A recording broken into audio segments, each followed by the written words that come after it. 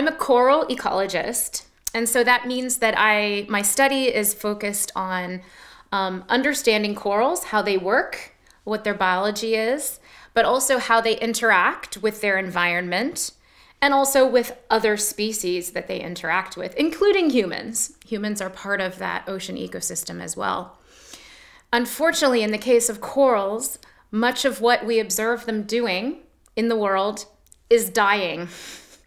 There are many types of acute disturbances that affect them badly. And so as a coral scientist, as a coral ecologist, much of what my career has involved watching them die. And that's a difficult situation.